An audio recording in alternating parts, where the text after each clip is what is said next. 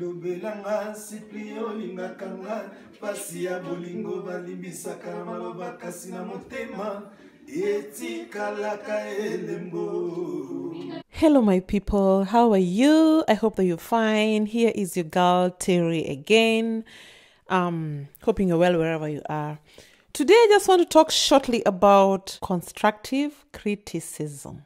I have noticed that in this social media era, guys are very, very sensitive. Sensitive to an extent that we don't even notice who loves us and who doesn't. Do you know that there's a difference between envy in criticism and jealousy in criticism? Envious criticism can both be constructive but also mocking. A person who criticizes someone on the basis of envy is a person who would love to be like the person she or he is criticizing, or would love the person he or she is criticizing to reduce the gear, like reduce the speed, or to get down to their level, or to share with them, okay? There's also honest criticizers, like somebody who's criticizing you honestly. That could be maybe your mother. You know how our mothers criticize us, yeah? With some kind of truth and honesty in it. Your mother maybe is criticizing your dressing because they feel like you represent them. So how you dress represents them, and when somebody or a friend of theirs look at you, they don't see you, but they see them as your mother, you know? So when a mother is criticizing you, she is criticizing you out of concern, completely out of concern. So when your mother tells you, remove that dress, I don't like you are from my house, and anybody who lives under my roof should not dress like you're dressing when going out, whatever, then they only mean that you carry their name within you or on your image. You're representing a whole lot of people, which is family and includes her. And so if you're not going to an event in that you're dressing, which concerns family or has nothing to do with family, then it's okay. But when you're going to an event or you're within the proximity of the family and you're dressed the way your mother doesn't like you to dress, then you know what you have to understand. That is honesty. You have to respect that. Your sister can also criticize you in that manner, but sisters, they are almost our age mates or your age mates. And so they could also criticize you in a positive manner, but on an envy basis. Maybe they'd like you to give up that dress for them. They'd like you to give up that job for them. They'd like you to share with them or something like that. With friends, we also have to be careful, but not so negative. Because we have friends, of course, friends who are frenemies, who lie in your face that they're your friends, but behind your back, they're backstabbing you. These are the kinds of friends that most of us actually love. The friends who don't tell us the truth. And this is where the problem begins. When you're only good with friends who give you only positive criticism, like every criticism is actually positive, should be positive. But if you're only comfortable with friends that give you compliments, with friends that are always smiling at you, with friends that just can't tell you when you're wrong, then you are killing yourself slowly. Good friends tell it to you directly, but in a polite manner. A good friend won't let you go embarrass yourself. Me, I wouldn't let you as my friend go embarrass yourself. So you have these friends who, maybe you're going to a club. In a club, you're supposed to dress as if you're going to a club. Like, that's where you are allowed to wear those mini skirts and wear crop tops, tumbo cuts. That's where you can wear all those sexy things those fantasy stuff.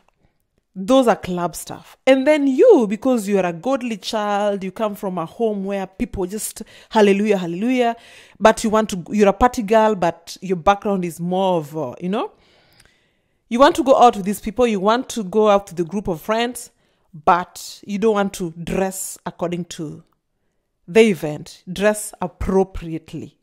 Dress to the occasion. You don't want to dress to the occasion. You want to go enjoy, you want to join the troop, but you don't want to match their outfits. You feel like you are their friend, but you're not of their moral standards.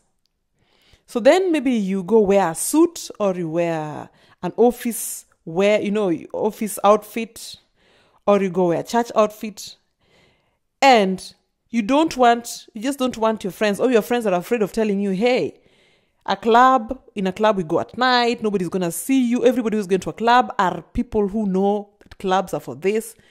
Forget about what people will say about you.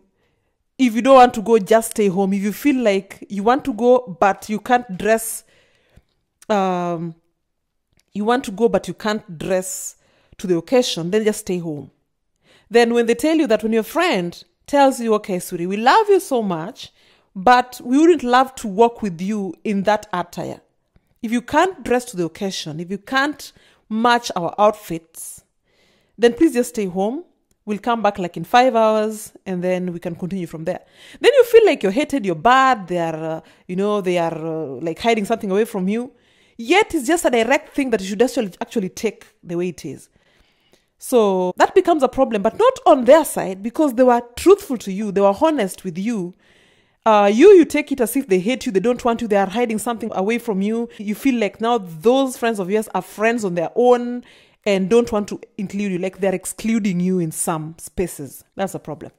And when they take you with them, when they just let you be the way you want to be, then they take you with them to the club, and then other people get shocked at the sight of you and start thinking like, why are these girls letting their friend look like an idiot?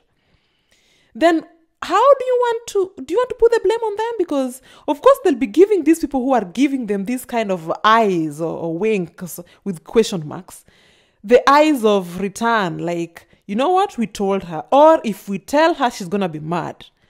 So you look like a fool there. Then you start feeling again like, you don't belong. These guys lied to you. You're not welcomed here. These are the kind of situations that like give this word or this phrase frenemy some kind of power that it shouldn't even have. You notice you're not right, and then you just don't want to agree to it. Don't want to own up.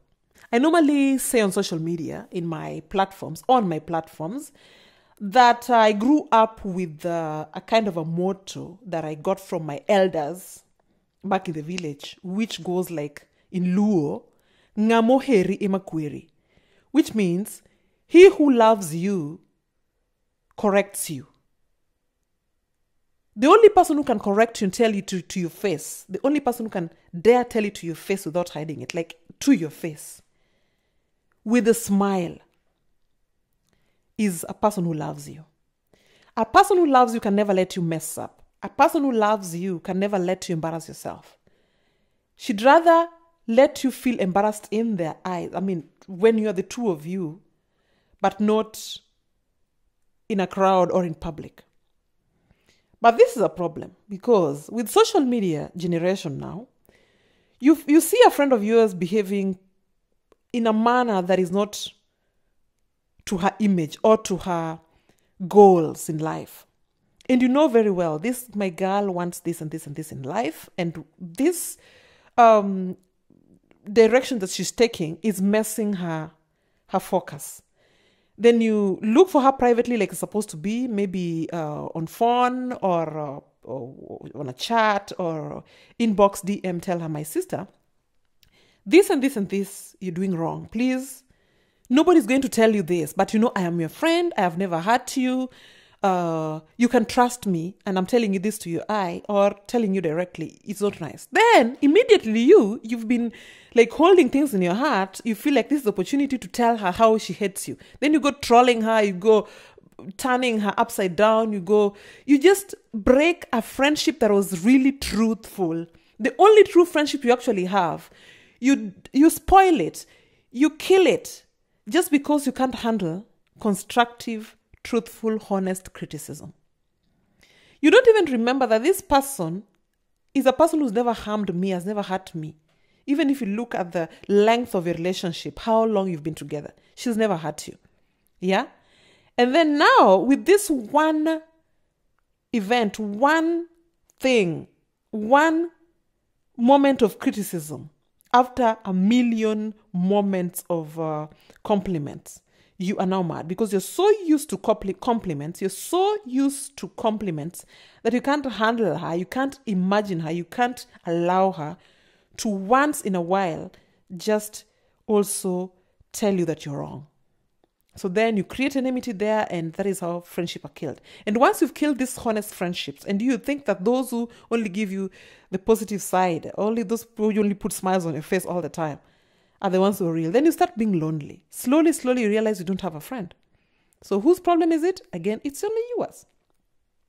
If you're a good person, you'd not overreact. Like if you're a friend whom you've always only gotten nice words from, on a day in which you've not even like quarreled or crossed other people, or even crossed one another's roads, not even stepped on each other's feet, she just comes and tells you, hey, this, I want to tell you this and this. I've been wanting to tell you this for a long time, but you're doing this and this wrong. Then please, you better just maybe drop the phone on her, or, listen and then let her be. Just go and then sleep over it for 2 days. Normally 2 days, 3 days is enough for you to know whether it was a honest criticism, it was real, or it was a lie. But overreacting, like hitting back and starting to abuse and taking everything that was in your heart, maybe she was your good friend, but you are not her good friend, can only hurt you. So you have to be keen on that.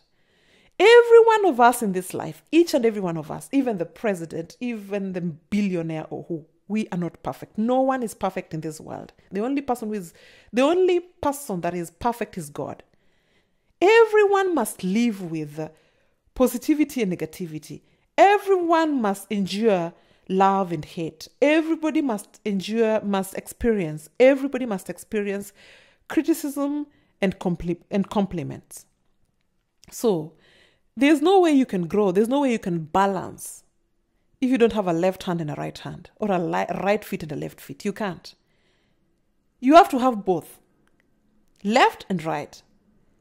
Hate and love. Criticism and compliment. You have to have this. So if you only want to build yourself on the love side, then it's your problem again. So what I'm telling you is everybody gets criticized. Everyone. Even that friend of yours who is giving you that criticism gets it. That is why they're grown. And even if you see successful people, don't think that you can be successful without having those blue days, those days that when you feel less, those days when you feel you're failed, those days when somebody's confirming to you that, you know what, you are right in your senses. Like what you're thinking about yourself, this blue day is blue. It's not white, it's blue. So, and that is the only way to grow. That's the only way to balance your spirit and to be who. So you better just learn, if you're this kind of person who is very sensitive to negativity, or negativity is bad, but very sensitive to criticism. Let me just say that. Or very sensitive to non-compliments, or very sensitive to failure. Yeah? Then you can't grow. You may assume that you're growing, but you are just heading towards a very suicidal point in life. So learn to listen, learn to listen. Let's learn, all of us, even me, to listen. Once you've listened, give it time. Give it time. Even if you're boiling to the boiling point. Me, what I normally do, I would just share this secret of mine with you.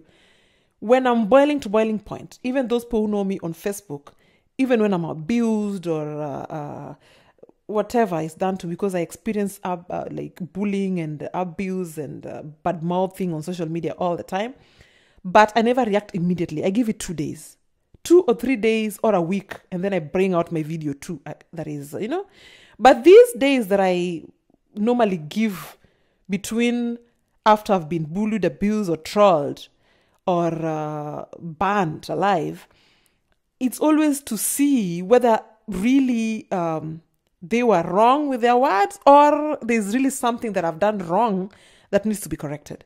So if you sleep over it within a few days, you'll know whether these guys were real with you or they just want to bring you down or they just creating a hate group on you or they're loyal to, you'll know what's up. If you feel guilty, then you'll realize that you'll notice what's wrong within you.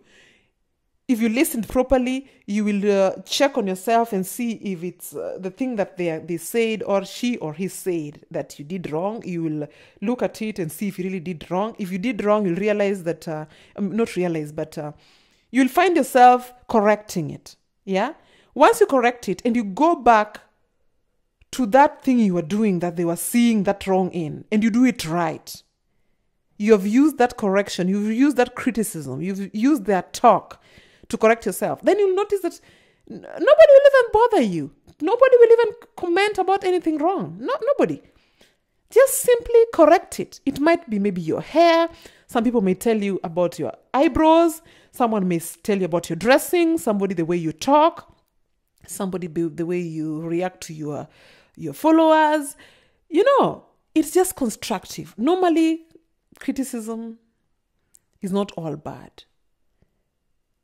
It can touch the wrong part of the heart, but just give it time. And if you're that person whose blood boils so fast that you just can't give it that day, just can't sleep over it, then I'm sorry for those who I'm going to hurt now, but just take a glass of wine. Take a glass of wine and sleep. Or take a shot. Take a shot and go to bed and sleep. At least just anything that would cool you down, would make you not overreact, not react as fast. Anything that could just make you sleep over it, that's all. Because it's always true, and it's a reality really, that the next day always feels otherwise, feels better. The next day feels different. After a nap, you just feel different. You'll always feel different. If your mind still insists these people are wrong, then you know they're wrong. If your mind starts to question, then you know, somehow they were right. But overreacting to your defense at all the time, very quickly, is not the right thing to do in this life. It's not even healthy to your own life. Accept criticism. Learn to, we say daro in the daro, make good choices, look into, take time and separate as if you're looking for dirt and weeds of your life, and check who are my friends, not just for my friends. People, haters and lovers, they're all for me the same. They're just okay. Because for me, a hater is just as important as a lover. Why am I saying this? Because haters, like us, people who are on YouTube, yeah? People who love us, they don't even bother watching our videos. They just have it there in their minds that they love you and that's it. So even if you share with them a video to watch, they don't even notice that you need that watch minute of theirs. You need their eyes there. You need that click. They don't notice that. They just feel, this is my friend. She'll assume I've watched and that. They don't grow you at all. Your friends, your real friends, those ones that are real, could be the ones that are actually fake. Yeah? Because they feel you love them, you feel you know that they love you, and so they don't have to bother supporting you. But a hater is the one who puts that notification. They will come and watch the first people and then they give you a thumbs down. They make sure they click that thumbs down. When the people who actually like your video, who pretend or act like they like that video that you've posted, they won't even bother clicking on that thumbs up, yet you need it. You need it for evaluation. That is how YouTube works, for example. These buttons are important. These commentaries are very important. But you know what? Your friend won't care. They won't care. So how again do you want to get rid of haters, yet they're the ones who are actually using those buttons? And the more those thumbs down buttons you have, the more you know how important and how large an audience you have, how many people you're reaching, and how many souls you're touching. Because those touched souls, those who feel guilty, those who feel like they've been pierced in the heart, they're the ones who put those thumbs down. They're the ones who really watch to the end. So we just have to learn to embrace our haters. Yeah? I don't like that word, but it's now a norm. It's now like a household word for those ones. But really, I would tell you they're the ones who love you. They have the notification bell on. You post, and even before they watch it, they've already put that thumbs down. And you know they can't put the thumbs down before they click on that video, even if they're not watching it. So that's already supporting you. You notice that? So we people should just know that the more souls you touch, whether it's negative or positive in this world, the good an impact you leave. So don't just build on negativity. Don't see everything negative. Don't see that everybody hates you. Those who hate you, like I've said, are the ones who listen to you. So stay cool. I assure you today that I hate no one. I hate no one. People imagine, because of my hard work and the effort that I put in what I do, the urge to be better every day, some people just take it negatively. Yet, they don't realize that I am actually igniting some fire in them to also do better. Those who watch my videos, then they feel like they also have to go and do such videos. Those who listen to the songs that I present, and then they feel like they also have to get such songs. Those who watch my editing skills, and they feel like they also have to have their videos done that way. You bless me, because my work is touching your heart. My work is igniting a fire in you. You may think you're competing me, but you are the reason why Terry shines every day. You are the reason. So I really thank you. Be positive. Somebody's knocking at my door. Yeah, post. A package just arrived. So I think I'm done with that. I'm done with that talk. May God bless you. Until next time. Bye. Proud chocolates.